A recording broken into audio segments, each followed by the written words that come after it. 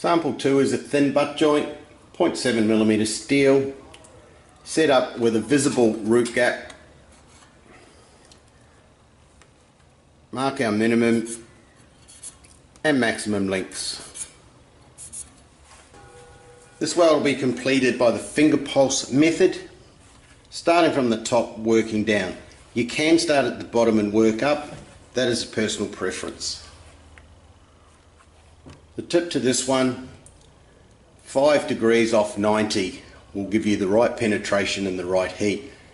Do not race the pulses, allow your pulse to solidify before you place the next pulse down.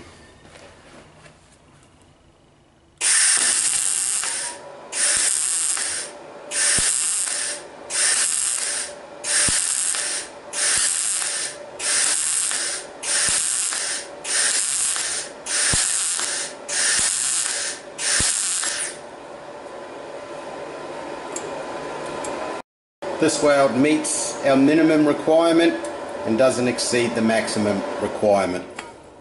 The width is perfect, as with the height. If we turn this weld over,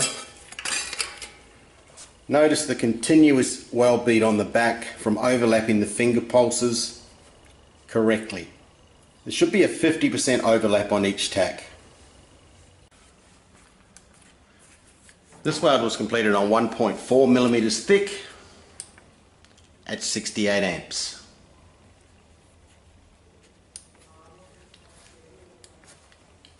Negative 0.5 arc length.